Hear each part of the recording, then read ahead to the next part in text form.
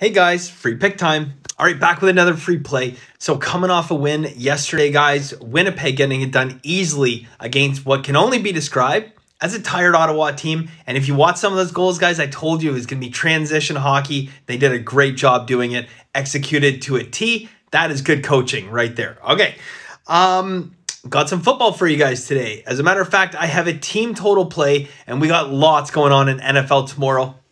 NFL, guys, we have been absolutely annihilating. Yesterday, our player props, we went 4-1 on our player props. And today, back with 5 additional player props, plus a ton of little bets all throughout the games.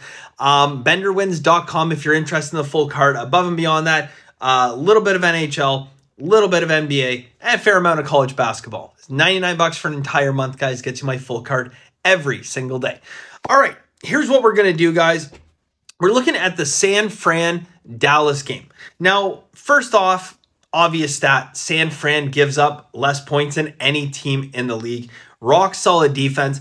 Dallas, a little bit better than a 500 team on the road. As a matter of fact, they are a 500 team on the road. Very, very subpar. They played excellent football at home. For whatever reason, they cannot pull it together on the road.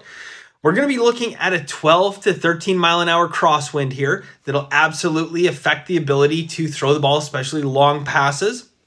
You have a team in San Francisco that allows a very low 77 rushing yards, which means a couple things. One, they're going to have to try to probably get it done through the air.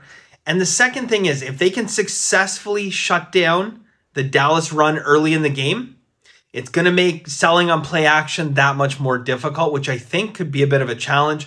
Next, Bill Vinovich is going to be our referee today. What does Bill do? Bill likes to put up some unders. So Bill is going to go 59% of his games to the under.